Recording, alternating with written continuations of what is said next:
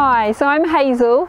I'm the Senior Conservation Officer here at Wildwood, and I'm going to talk to you today about some bats, as we've had lots of requests from you for information about our bats. So today I have Daisy with me, and she's a brown long-eared bat. Now unfortunately Daisy can't be released back into the wild because she was injured by a cat, and that's why she is in captivity, because all bats in this country are protected species, so we can only keep them if we have a special licence, and they can't be returned to the wild. Now Daisy is a brown long-eared bat, and she has very large ears. At the moment they're just curled up because she's resting, but if she were flying she would pump blood into those ears and they'd be sticking right up above her head, because bats use their ears to find their way around, basically to see in the dark, because they use something called echolocation, and that's when they shout really high-pitched squeaks at objects and listen for the echoes that bounce back.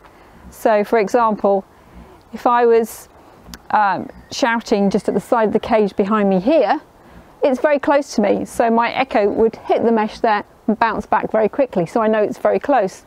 But if I were to shout right to the end of the cage here, it would take much longer for the sound to hit the cage and come back to me, and so I know it's much further away. Now it's much more complicated than that when bats use echolocation, but it's similar principles. They can find their way around, they can tell what shape and size an object is, how far away it is, how dense it is, if it's moving, just by those sound waves that come back to them. And they have special enlarged auditory area of their brain that interprets all those sound waves and turns them into a sort of a picture which we can't even imagine.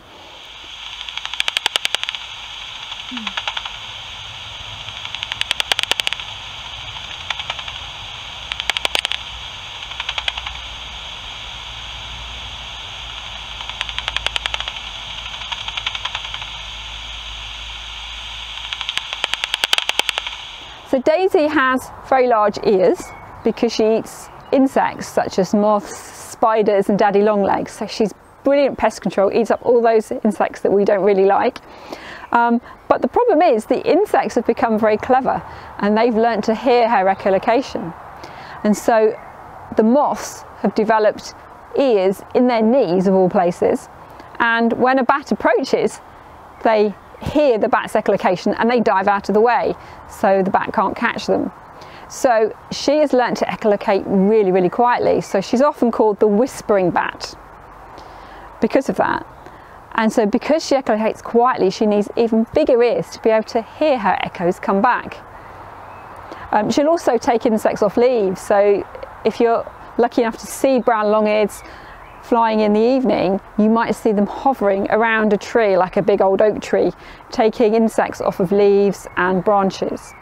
So each year hundreds of bats get into trouble in Kent. They get injured by cats, by flying into things on a windy night, by being hit by cars, or they have illnesses, or they are starving because there aren't enough insects around and they end up on the ground where people find them. And they get brought to me at Wildwood, but also to members of Kent Bat Group who are bat care volunteers. And the reason why we built the flight cage here is so that we can rehabilitate these bats, and this is a partnership project with the Kent Bat Group, and the bats come into the cage to get flight practice. So bats such as Daisy, who might have had an injury, once they've recovered, come here to build up their strength and their fitness, and for us to be able to assess them to see if they're ready to return to the wild, because we have to know that they can fly really strongly before they can be released. We also have young bats which are sadly orphaned each year or get lost, and we can't find their mums, so we can't return them to their mums, and those bats have to be hand reared, which is quite a difficult job. It means feeding them every few hours on a special puppy milk, and once they're fully grown they have to learn all the skills that they need to cope in the wild. Now in the wild their mums would teach them how to do this. They would fly out in the evening following their mum, they'd watch how she echolocates, they'd listen to her echolocation, they'd watch her catching insects, they'd watch how she flies and gradually learn. And while they're doing that, their mum would still be feeding them milk, because bats are mammals, so they suckle their young on milk just like humans do. And they would get plenty of practice, but they wouldn't starve. But if we were to release them as soon as they were fully grown, they would starve before they'd learnt to catch insects well enough. So we have to give them a few weeks or more in the cage here where they can learn to catch insects. So we have a moth light, which you can see behind me, which is blue, and that attracts tiny insects like mosquitoes and midges into the cage, which the bats can practice catching. It's also a safe environment, so if they crash a few times where they're learning to fly, that's okay, we can rescue them. And so they can gradually build up their flying skills until we can release them. And we do something called a soft release, where we put them in a bat box which has plenty of food and water. We move that to the outside of the cage, and then they can release themselves, but they can come back for food if they want to. But if we know where the bats came from originally, like if it's an adult bat that's been injured, we always take them back to where they came from. So we only carry out a soft release for young bats where we don't know where their family is, their colony that they live with. It's important that bats do get released back to where they came from, because they are very social animals. They live in family groups, particularly females, and they know the local area. They know where there's good places to feed. They know where different buildings or trees are that they can roost in the summer, but they also know where good places are to hibernate in the winter. And so if a bat is released into an area it doesn't know, it could waste a lot of energy trying to find those things and may not survive. Now, if you find a bat outside during the daytime on a wall or on the ground, or if your cat brings a bat in, it needs urgent help. It means that there's a problem. Bats should be tucked away somewhere inside a building or a tree during the daytime, somewhere safe. So if they're outside, they have a problem, an injury, or they're starving. So the best thing to do is to call the bat helpline, which you can find online. Or if you're local to Wildwood, you can call us here, and someone will give you some advice about what to do with the bats, or come and collect the bats. Many bats get injured by cats, unfortunately. Poor Daisy here has lost part of her wing because a cat injured it. So you can see on this side, much of her wing is missing. And that means that she can't fly. And unfortunately, she's had to stay in captivity with me for about 8 years. And she can never go back to the wild. So if you do have a cat that catches lots of wildlife, particularly bats, then what we advise is, if you can, try to keep your cat in all night.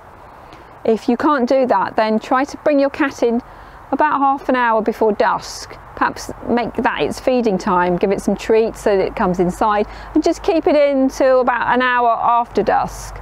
And that will save lots of bats' lives, because that's the time when the bats are most active, and that's when they're hungry. They've been inside the roost all night, they're very, very hungry, they're coming out, they might be mothers with babies and they need to feed so they can produce milk for their babies, and so they're less aware of the cats being around. They might take more risks, and they fly lower as well when they first come out of roosts, particularly buildings.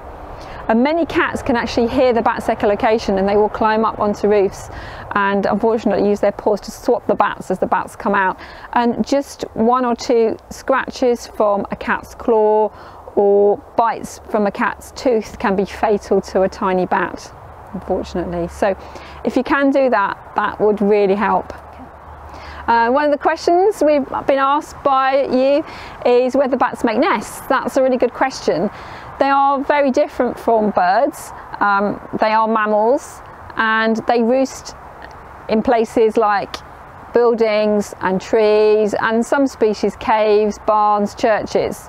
Most of our bats actually like to be in houses like we do, because it's nice and warm and dry. So they might be just under the tiles on the roof, or under weatherboards on the outside of the house, or inside the attic itself, but they don't make any nests. They don't bring any material in, they don't chew anything, they literally just hang there. They squeeze into very tiny cracks and crevices. You can see how tiny Daisy is, and she's one of our bigger bats. So most of our bats are much smaller than this, and you could fit maybe several hundred of them into one shoebox. So they really just squeeze into a tight space where they sleep during the daytime, and that's it. So if you have bats using your house, don't worry, they won't cause any problems at all. And the added bonus is they'll eat all the mosquitoes and midges in your garden during the summer, so that you can sit outside on a warm evening. So bats are very long-lived mammals. The record for the oldest bat in Europe is 43 years, which is amazing really for something this tiny. If you think of the equivalent of a shrew or mouse this size or a little bit bigger, they would only live for perhaps 2 years at the most. And the reason why bats live a long time is partly because they only have 1 or at the most 2 babies a year, so sometimes they have twins, and so they have to live a long time to produce enough young during their lifetime, and they don't usually breed until they're about 3 years old, we think. But also they have amazing genetics, and researchers are actually studying this at the moment to see if they can find cures for human diseases like Alzheimer's and cancer, because bats don't seem to age. As they get older, they have genes that switch on that help to protect them from all the problems of aging that humans experience. So we find that the ends of their chromosomes don't wear away like they do in humans and other animals. They seem to stay intact, and they don't seem to have problems with inflammation from diseases and things like that. So they're pretty amazing creatures, and it would be really nice if we could find a cure from bats for some of our problems. There are lots of myths about bats. A lot of people don't like them, which is a real shame because they're very useful animals to have around. And one of those myths is that bats get caught in your hair. Now, that myth probably came from the fact that if you're out in the evening in the summer, your head is very warm and you attract insects such as mosquitoes and midges that want to bite you. So you have a little cloud of insects over your head. Now the bats spot those with their echolocation, and they will fly towards it and swoop down and try to eat them. And that's why you might think the bat's aiming at your head. It's not, it's just actually taking away all those insects for you. There are other myths like bats suck your blood. Well, there are 3 species of vampire bat in the world which do feed on blood, but they're only found in Central and South America. And they really feed on animals in the rainforest such as deer and birds, and just take a very tiny amount of blood. So they're not really going to affect us. But bats are very, very useful because many of our bats eat insects, and all of our bats in the UK eat insects. They're amazing pest control. One tiny pipistrelle bat can eat 3,000 mosquitoes and midges every single night. And there are bats in other parts of the world which eat more insects, and it's been estimated that bats just on corn crops worldwide save farmers $1 billion a year on pesticide use. So if we didn't have bats, we'd be putting more and more chemicals into our environment, and we'd have fewer crops as well. Bats in the tropics also pollinate plants, so they're very important for regenerating our rainforests, but also for pollinating our crops. Things like tequila come from agave plants, which are pollinated by bats. If we didn't have bats, we would have no more tequila. In the UK there are 18 species of bats, and in Kent we had 14 until last year, when a species which previously had been thought to be extinct was rediscovered in the county. But all our species of bats in the UK are protected by law because they've all been threatened, and their numbers have declined in the past. The main threats to bats are things like habitat loss, so loss of foraging areas where they can catch their food, changes to their roosts, so particularly in Kent, conversions to barns and oast houses where they traditionally roosted, if bats aren't taken into account, and also changes in agriculture, so use of pesticides, which not only kill the insects they feed on, but also can poison the bats as well. And the fact that our farms have changed, so rather than being small farms with hedgerows with lots of insects, we have huge industrial farms with just monocultures of one crop, so the diversity of insects there is very, very poor. And finally, climate change is a real issue for bats as well, because they're very weather dependent species.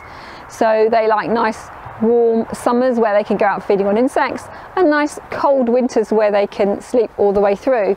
But we're finding our winters are becoming warmer, our summers are becoming wetter and windier, and they can't really cope with all these changes which don't fit in with their natural life cycle.